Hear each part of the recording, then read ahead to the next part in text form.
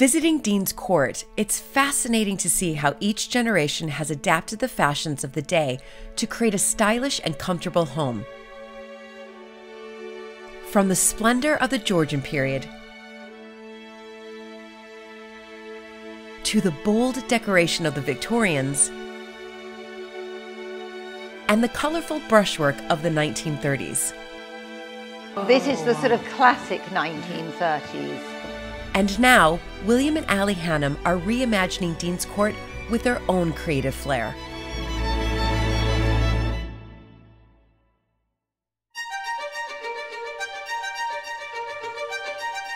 When I married into the British aristocracy, it was the start of a wonderfully exciting journey. But it was also a little daunting. I became a Viscountess, and for an American girl from a small town outside Chicago, that was quite a shock. I live with my husband Luke, heir to the Earl of Sandwich, and our family at Mapperton House in Dorset. Mapperton is a glorious sandstone house dating originally from the 1540s. It is known as Britain's finest manor house, and it is full of wonderful treasures collected by Luke's ancestors. Living in a place like this is a joy, but also a challenge. And every day we're aware that we're preserving a very special part of Britain's heritage.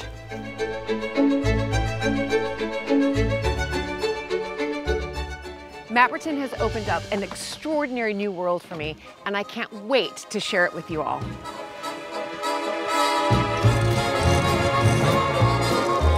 So if you love castles and manors and stately homes as much as I do, please join me as I head off to visit some of Britain's most spectacular historic homes. On these trips, I'll be meeting other owners who manage these large houses and estates, as well as some of the fantastic people who work there too. With them, I'll be exploring the history, the landscapes, and the innovations of generations past and present. And I'm particularly keen to meet the remarkable women who, like me, have married into these families, bringing new ideas, energy, and more than a touch of style. I'll be sure to roll up my sleeves and help out with a few jobs along the way. Is there a snake in here? Yeah. What? What? So please join this American Viscountess as I journey into the British countryside in search of some of Britain's finest historic houses.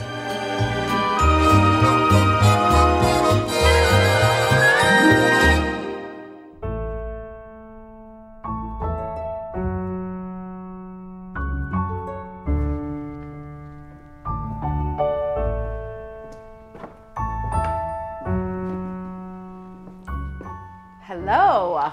Hi, Julie.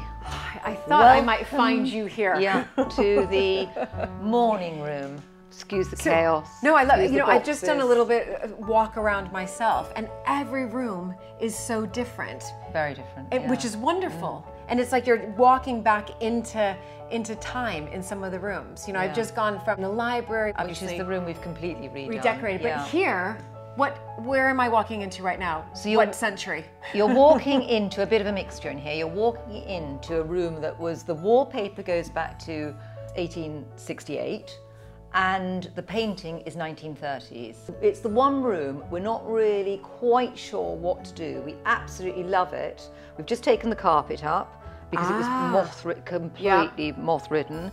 The original carpet that was put down in here.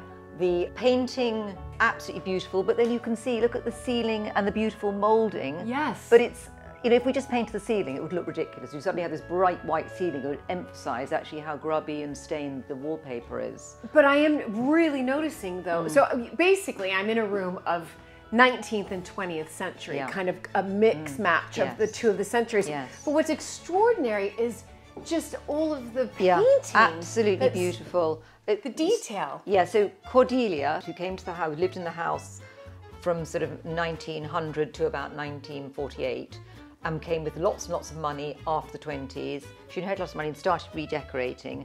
And she, in the early 1930s, would have commissioned a decorator, but when sort of everyone was into painting and colour and special effects with the paints and stippling, and that's exactly what these beautiful doors. So she obviously decided to leave the wallpaper in here, which is absolutely beautiful, hand painted. So the wallpaper. The wallpaper It's 1868. 68, yeah. And in fact, this particular wall here, in William's parents' era, I think it's in the 1980s, they had a big damp problem. So actually they sort of redid this and they cut out every single star that was original and put it onto new paper. You're kidding And they me. redid this corner. So they were able to save the stars. Yes. They cut them out and put them onto them new onto wallpaper. new Because you can wallpaper. see that's slightly you can. whiter also than, say, the wallpaper over there. And same with the border here. Same with the border, yeah. But you know, you can see, look at the deterioration there. But how do you salvage this wallpaper? Because surely that's something you want to do. Well, we would love to, but I don't know if we can. I mean, you can't take all the wallpaper off and rehang it. I mean, I think we've got this far. We've got the carpet up. It has turned into rather a box room. We've got to sort this out, obviously, and we will work out how to sort of touch up the lovely, lovely moulding and redo the ceiling somehow. But what's fascinating about this room is obviously you've got the mixture between the two centuries kind of mashing together. You've got the wallpaper from the 19th century, but then this painting, this beautiful painting, yeah, that was very influenced by the Charleston era in the 1930s. Vanessa Bell, Virginia Woolf, John Fowler, they all sort of went, you know, they all congregated in the house in Sussex, Charleston, and were painting these beautiful colours, experimenting with colours, experimenting with paints. And I think Cordelia was obviously very influenced, and you can see it's absolutely beautiful. The colours, very, very Charleston, these colours, very 1930s. And you know, we wouldn't want to change that at all because that is so beautiful. So she's, you know, that was the period that they would decorate on these sort of the Georgian features that you would have in the house. The Georgians obviously this would just be completely plain. Exactly. They did not like too much colour. They liked it plain. Right. So it's fascinating that you've got such a mix. Cordelia's restyling of the interiors here also included commissioning the iconic Liberty store in London to decorate some of the rooms. And then we go through into the next room. Oh, 2 doors into the next room. Oh, wonderful, those Georgians. Yeah, look, those Georgians. The Georgians, the paneling, and, you know, a couple of doors. Yes. This is the sort of classic 1930s. Yes. So you can't change this. No. The colour's so amazing, isn't it? Ooh, the colour is so wonderful. Okay, ooh, what's happening here? Back to Lottie. This is a bit of embroidery. This is fantastic. What a lovely place to do it. All right, so what are you, I'm totally intrigued right now. Okay, so basically this is a lockdown hobby that sort of grew. It started as a lockdown hobby. It's embroidery, basically. It's all done by hand. And I'm doing at the moment some little Christmas stockings that I'm doing for someone that has all their family's initials on. How wonderful. So this lockdown project then became a full-time business. It was a total, like kind of suddenly, because we were all here in lockdown and we had so much time, I just had a go and I literally learnt by YouTube. By YouTube. Well, we love YouTube. Yeah. So I started doing it.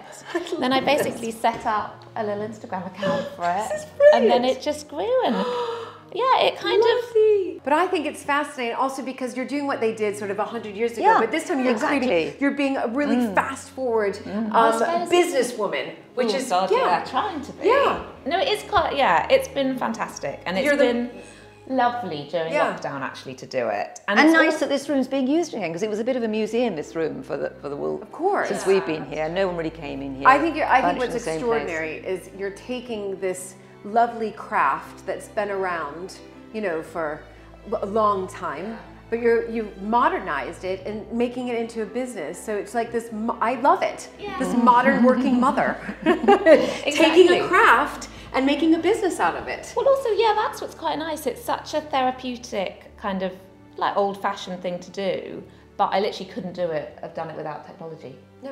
I wouldn't have sold anything without Instagram. And I wouldn't have learned how to do it without YouTube. Yeah.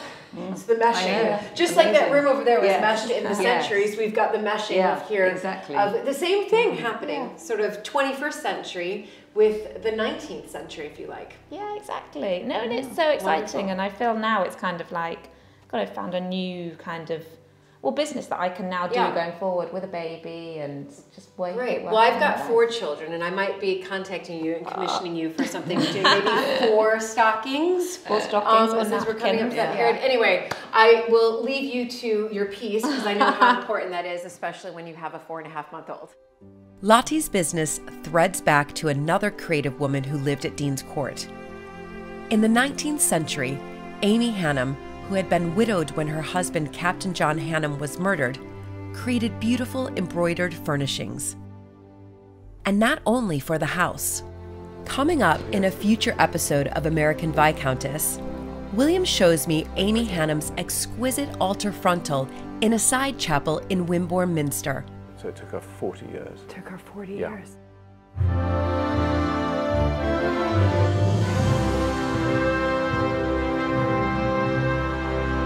I hope you are having as much fun watching these episodes of American Viscountess as I am making them. It is so important to bring history to life and to celebrate these wonderful places. But we need your help as we rely entirely on the support of our patrons who help cover the costs of production. Please do join our community of supporters by becoming a patron at patreon.com/American Viscountess. Here you'll get early access to all the episodes as well as a lot of other behind the scenes benefits. I really look forward to seeing you there. Harking back to its monastic roots, Dean's Court is just a short walk from Wimborne Minster and the historic market town.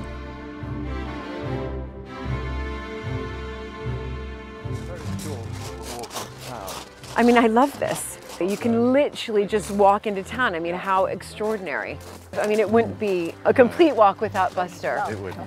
I mean, so this is lovely though, just walking through here. And then, you know, it develops your sense of surprise, so rather than just having a straight path to town. No, exactly. Yeah.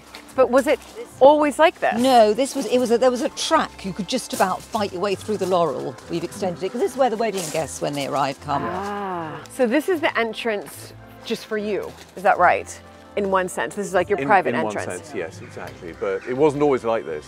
This used to be the vehicular, the car entrance to the house, and then we followed an avenue of chestnuts, which is still there, and then came out to look at the corner of the house. You know, I was mentioning that Georgian trick of having 2 sides of the house to look at. There's a story behind this. There was trouble. There was trouble. There was trouble. Yes. Right. Yeah. So I see. So the 2 crests used to be up here. Yeah. And these walls were filled in. And these walls were filled in. Yeah. Okay. So what happened was in 1930 there was a big fight with the town over the ownership of the lane.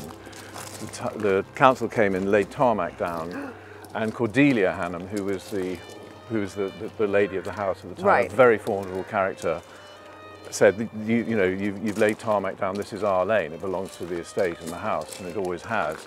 And the council pulled out some bit of legal stuff and to try and claim that it was theirs now. And she was absolutely furious because she'd done so much for the town in the past. Her husband built the hospital, she gave allotments to the town, she built the rectory and gave it to the Minster, and every time the community needed something, she wrote the cheque.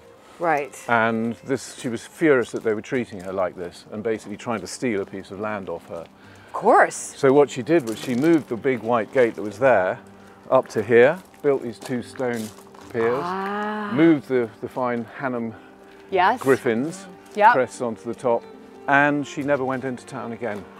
She went in, she closed all her trade accounts, and she literally refused to engage with the community again. The only thing she did do was every Sunday, because she was so devout, was go to the Minster, but she built herself a little walkway over there, a walled walkway, which was her own private one with a locked gate to get her as close as possible to the Minster. So she was furious. Yeah, but she had a problem. Because of this, right here. Because she had a problem though, because she couldn't get to the nearest place to go shopping and do business was Poole.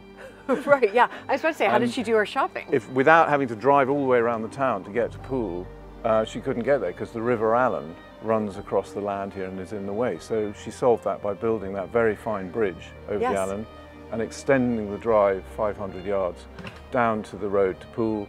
And then she built a very pretty little lodge, a bungalow lodge, and 2 more piers like this with very fine wrought iron gates. And So that was it. So that was Yeah. her exit. She just couldn't. She couldn't even drive through the town. she couldn't bear to have anything to do with them. Extraordinary, At all. the lengths people go to when they're furious. Yeah, I mean, Yeah. but heartbreak Yeah. for her. She was a flame-haired lady, Right. and she was. I think she was not to be trifled with. no. And so presumably there was a huge gate here then. There was a big vehicle gate here, and there was a little Right. pedestrian gate there. Pretty Okay, white gate. okay. Yeah. But you've opened this all up now. No, the court. She was taken to court, or she took the council to court, and the judge sat there and scratched his head and thought, "God, I don't know how to resolve this." So he basically said, "You've got to take the gates down, but the ownership of the lane is sort of still in question, and we've never really resolved it since then." Right. Yeah. Right. So it What's was, the point there was now? there was no judgment. I think She with the was- yellow lines, we can say Yeah, the council. her barrister. Exactly. Yeah, I but think she, our land she starts withdrew here. from the case, and I think that infuriated her even more because Yes. her barrister said, "You're probably not going to win." Yeah. Oh my goodness. But then she also, in 1932, built this gorgeous squash court for her son, John. Who was a mad sportsman. And then she built these two 1930s garages. And then when we came here 12 years ago, this was all completely derelict. It was And literally overgrown, just a farm gate here, and just came in. The squash court was structurally Lovely. quite sound, but completely derelict on the inside. So then did you have thoughts of Yes. what you wanted to do I with was by it? slightly starting to miss my antique shop in Gloucestershire and was saying, with my shopkeeper's hat on, saying, this would make a fantastic shop because it's just right on Exactly. the corner of town. This would make a fantastic shop. So actually we did quite, we'll take you inside, we Yeah. did quite as a basic restoration on it. It's And then a year wonderful. later I kept looking at this 1930s garage. Yes, which was also derelict, is that right? Well, not Was it- really. no, It no, was you just a could- My garage. father just a had an garage old in it. Bentley which Yeah. he kept in there. He'd stopped driving it for years and years Right. and years, and it was sitting there just sort of rotting away. Right. And so in 2013 we turned it into our little cafe. Wonderful. And this is good morning, Anna. Good morning. Hi, Anna. Anna's just set up all the cakes, all the delicious homemade cakes. I think it's brilliant though, Ali, what you've done, taking this and, you know, really thinking outside the box. Here it was a garage, and this is the contemporary progressive owners of these, historic houses. You're the perfect example of one of them. Thinking like, what can we do with it? Yeah. Let's make it Use into a every cafe. asset. Use every Why asset. tear it down when we can, use it for, to make something like this? Yeah. Can I order something hot? Sure. Yeah, of course. Thank you. Can I have just a black Americano? Yeah, black Americano. Yeah, exactly. That's the Americano for the American. You want a piece of cake? Yeah, you are. I will have one later. I think I'm going We'll to come be back. having some lunch here, so I will definitely have that. Okay, perfect. Thank you so welcome. much. Just See you wonderful, later. wonderful to See see. you later. Okay.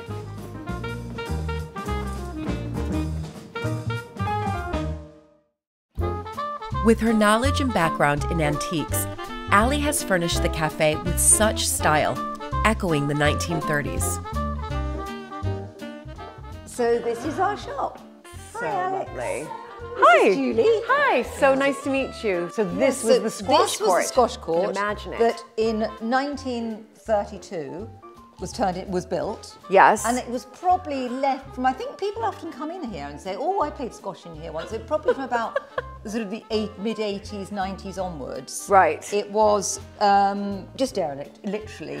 Everything that could rot had rotted. All the wood, all the floor, Yep. the doors, the balcony, the staircase. And it was like a fernery, literally. It was just had sort of plants growing in it, which actually looked rather atmospheric. but- Right. So then you walked in. We and you walked in and I thought, oh wow, this would make the most amazing shop. So we do candles and I mean, all the tables are for sale and So Ali, are you doing all the buying then? yeah, I do all the buying, yeah. And I try to buy as much locally in Dorset as possible, so little soap makers and candle Yes. makers and all the people doing their different trades down here. But also I go to some of the trade fairs in Paris and London. And then I go to India once a year Do for you about really? a month. Yeah. Wonderful. And what are you sourcing from India? Well, India, it's the scarves and the silks and Yes. the lovely rugs. And yeah, we come back, Alex, with all sorts of things, don't we, from India? Yeah. Oh, wonderful. We try to do, not everything's very expensive in here. Some things No. you can just nip in and buy a card. Try to do a mixture. And then I like to say that we've possibly got one of the finest collections of brushes in Dorset, but I don't want to say that because probably someone will say, oh no, I've got a bigger collection. Oh, okay, I But might have to leave. yeah, with they're one of quite, these. I love they're quite tactile, all these brushes. Yes, no, exactly. And actually, people love them, don't they, Alex? Look at this. Yeah. They clearly like this one, the hairbrush and Yes. comb cleaner. Yes. How could anyone live without one? A hairbrush. This is perfect for stockings. Yeah. Hairbrush and comb cleaner. And the laptop You're running brush. low on them, so I need to get one. Yes. And a laptop brush. This is a veg brush. What's this one for? That's a beard. A What? beard. No. Yes. It's a beard brush. Oh my goodness, what's this then? I'm obsessed now. Laptop. It's another laptop brush. Yeah. This is brilliant. Okay, I might walk out of here. It is amazing, with actually, a how lot of people... brushes. And they buy all these little small... All the time, don't they, Alex? All these little small, thin brushes. Thin brushes and all of these. What's this? That's for Velcro. Oh my gosh, you brush the literally Velcro. have Yeah, we every have got a type brush of for everything. here. Well, brilliant. Oh, what's this one? My last question. Well, I think this is a decorative table to brush the crumbs off your table, and then you'd have a little... It's just a decorative hedgehog. I'm going to get all these brushes. This is brilliant. What wonderful space and wonderful shop. And It's a good use for an old squash court, isn't well, it? it's really wonderful what you've done, Ali, is, you know, coming in to Dean's Court and really putting your mark on this. Saying, okay, here's a derelict building. Let me do something about this with your background in antiques and buying and creating a shop for the community and I couldn't to enjoy. I couldn't bear the thought of it being pulled down. Thank you so much, Alex. This has been brilliant. And I'll definitely come back and do some Christmas shopping, for sure. Some brush shopping. Next time, I'll be exploring the hidden depths of Dean's Court. This little piece of wall here is the only exposed bit we've got, so this is the outside of the house that was built in 705 or thereabouts. Oh my goodness. Learning the precise art of fly fishing. And fish upstream. Oh. That would make sense. And joining the family for a wonderful organic homegrown feast. James, this is perfectly spiced. I mean, what you've cooked, I mean, this is a real feast.